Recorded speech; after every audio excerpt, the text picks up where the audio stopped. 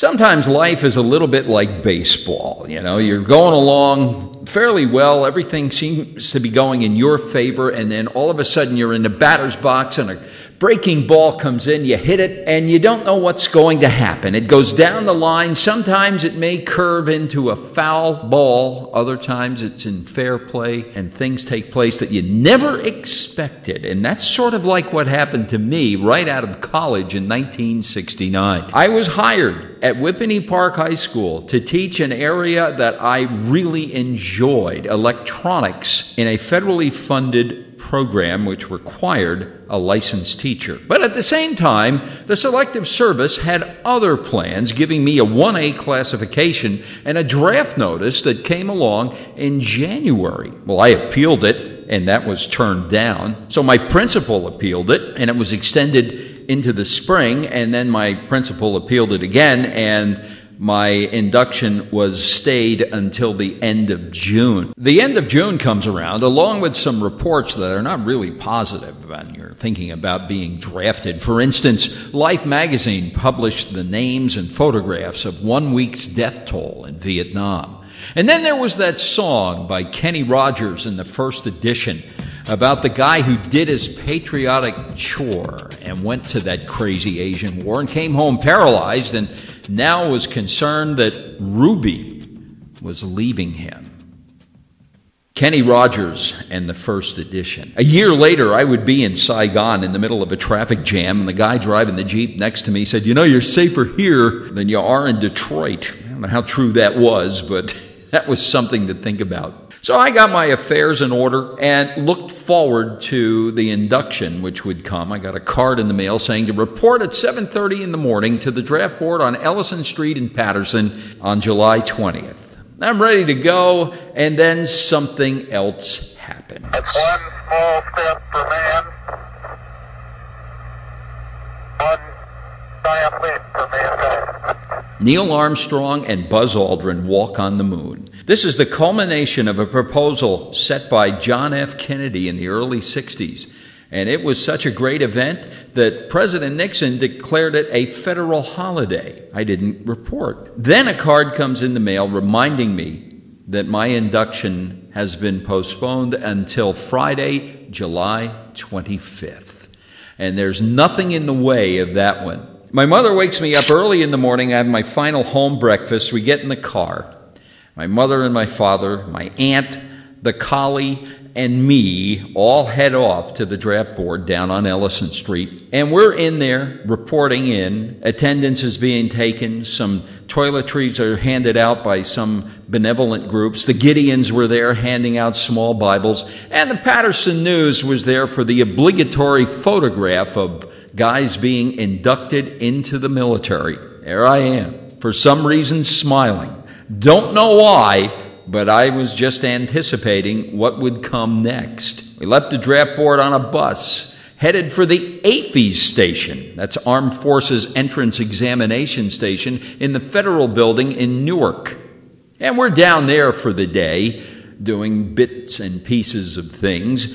At lunch, they sent us across the street to a nice little restaurant right next to the Federal Building, and I thought, well, this would be nice. It's dark, a little music playing, tablecloths and silverware out, and we walk in with our lunch tickets, and the guy who seats people says, "Oh, you guys, you go down the stairs," and my hopes for a peaceful, quiet lunch were dashed as I got down the stairs and saw rows of tables, fluorescent lights, and these metal army trays. I was getting my first military meal in Newark. So we eat there, go back across the street, stuff some envelopes. As the afternoon goes on, they gather us with a whole bunch of other guys who had been inducted from draft boards around the state in a big room, and they swear us in to the U.S. military. After that, downstairs and out onto a public service bus, and we're on our way to Fort Dix, New Jersey. This was one of the strangest bus rides I think I've ever been on. I don't think one person spoke in the entire trip. We weaved our way through Newark, out to the turnpike, And all you could hear was the roar of the diesel in the back of the bus and the whining of the tires on the turnpike. And we get down to the exit for Fort Dix quickly, take a ride in a nice rural road. And as we're going in, it's becoming more and more military looking, with chain link fences and signs that say restricted area.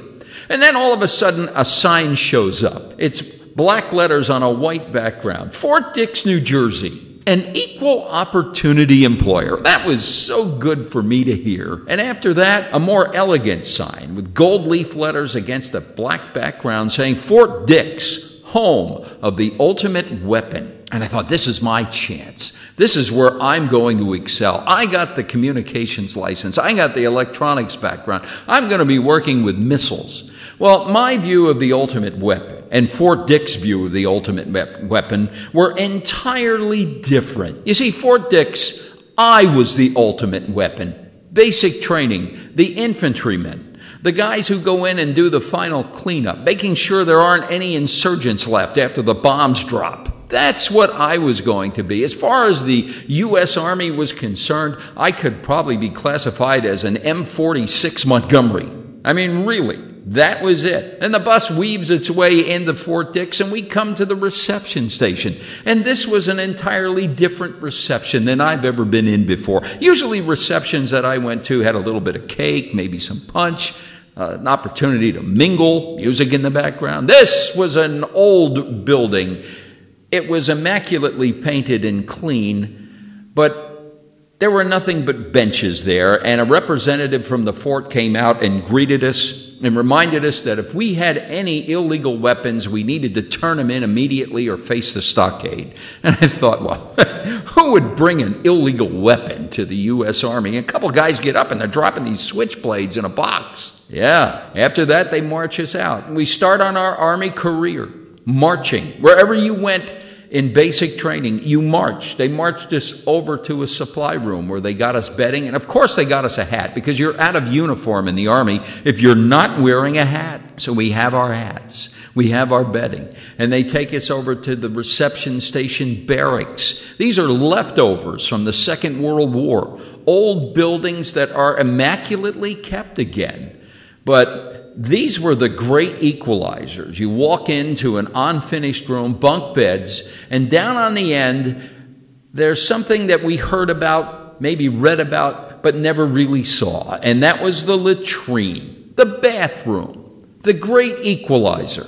Walking in there, you see a row of sinks with mirrors made out of shiny metal. And behind them and off to the side are toilets. Now, these toilets don't have any dividers. They're just sitting there. Bathrooms used to be a place where a lot of people would go and sit and think or something like that, but here you just went in and went out. I walked in there one day during my stay in the reception area, and it looked like a toilet jury sitting there. All these guys occupying these stools. Just amazing.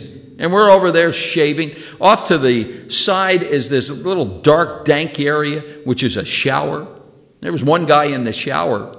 He came out. He says, "This place is pretty neat." I said, "Really?" He said, "Yeah, back home, I got to take a bath in the creek." So, the barracks were sort of like an equalizer. They were a step up for some people. For others, rather step down in the way we used to live. By this time, we had combined with even larger groups. There were reservists, there were enlistees, all in the reception area, waiting to see what would come up. We go to sleep that night. Everybody's quiet. Everybody's anxious, wondering what's going to happen next. We wake up to something that I had never heard before. Army cadence, and a special cadence, waking us up around 5:30 in the morning. Airborne Ranger. I want to be an airborne ranger. Live me a life of blood and danger. Live me a life of blood and danger. Airborne Ranger. Airborne Ranger. Blood and danger. At that point, I wasn't quite sure what an airborne ranger was. Guys who had been there a day before us were marching along, making a lot of noise early in the morning. We had breakfast. We meet a guy who's our sergeant, who's taking care of us during our stay at the reception station.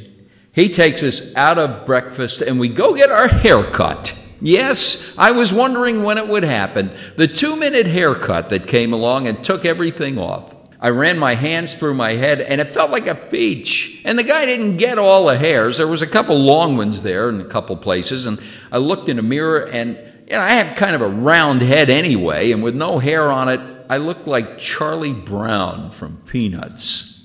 After that, we were marched over to another supply room, and we went through this chain of events where we first get a duffel bag, and then they march us through and give us our entire allotment of clothes for the basic training experience. So we go through that, come out, and then spend the weekend, or what's left of it, at the reception station, waiting to see what would come up next week, which would be more time for testing, to see what we would be most qualified for in military service.